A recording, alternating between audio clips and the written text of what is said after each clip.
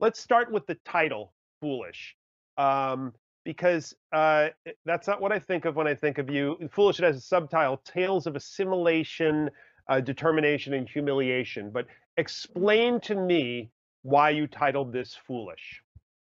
Well, it's very deep and meaningful, as is everything that I do. So there's one meaning, which is that foolish is referencing the fool that I played in the White House and how sort of foolish it was of me to do that. It's kind of a weird thing to think that I could play a 70-odd-year-old uh, billionaire in the White House. But I did it. And the other thing about it was that I realized my whole life I've kind of been trying to look very smart.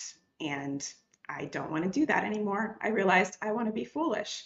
And that was something that came out of a conversation I had with Jerry Seinfeld, who's one of my heroes, my comedic heroes.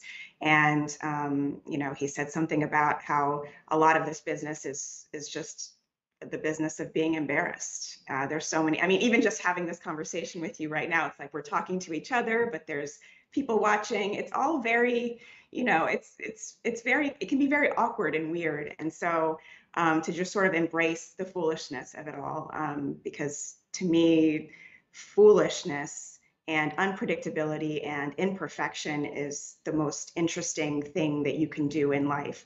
And I realized that the most foolish things that I did, or seemingly foolish things, are the things that I learned the most from. So when you think about it, foolish is the smartest title of a book in the world ever.